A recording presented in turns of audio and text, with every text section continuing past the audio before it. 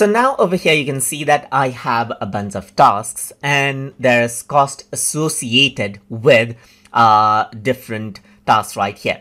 So let's say what I want to do is I want to add in an if condition right here. And let's say if the cost is under $300, then it's under the threshold for easy clearance. And if it's more than 300, then a certain level of verification is required. So now what I'm going to do is for the exact same thing, I'm going to add in a custom field.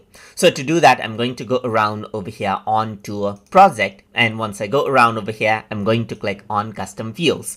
So once you do that over here on the task, let me just go around onto, let's say, for example, task itself. And let's change the type over here to text. Once you do that, I'm going to go around onto text2 right here and rename out a custom field. Let's say, for example, I'm going to say this is, let's say, for example, verification right here. So I'm just going to go around and press OK. So this is the custom field that I have. And over here, I'm going to add in a formula. So I'm going to choose this and click on formula right here. And once you do that, what you need to do is you need to add in an if condition. So to do that, you need to go around over here onto function, onto general, and over here you can see if is an option over here. So this is what you have.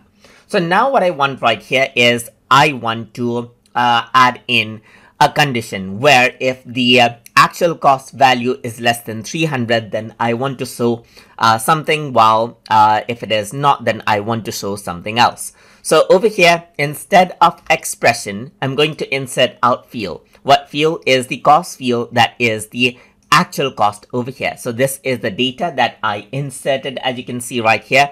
And the condition is if it is less than or equal to. So this is the sign that you have right here. If it is less than or equal to 300 right here, then what I want to do is display out a data. That is, I'm going to go around and say verification is not needed in case it is less than 300. But if it is more than 300, then I'm just going to go around and say needed right here, just like this. So if actual cost is less than 300, then verification is not needed. Otherwise, it is needed. So this is how it works. So I'm going to press OK right here and OK over here as well. And once you do that, I'm going to insert out a column and I'm going to type in verification, just like this.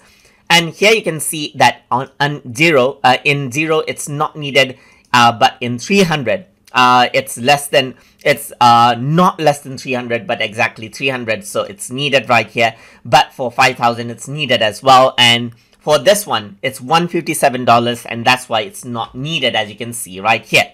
And similarly, depending on the data that you have, you can see that the data is generated just like this. And that is how you can go around and then work around with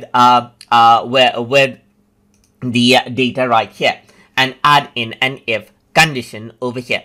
So now what I'm going to do is I'm going to go around onto custom field and onto formula. Let's say less than equal to may not seem to be working right around over here. So let me just go around and say less than 301. So this can be done as well and press OK. So once you do that, you can see that even 300 is not needed. That is because this is less than 301. And that is how you can go around and add in if condition in custom field for data generation in Microsoft Project. So I hope you guys learned something as always. And as always, please like, comment, share, and subscribe.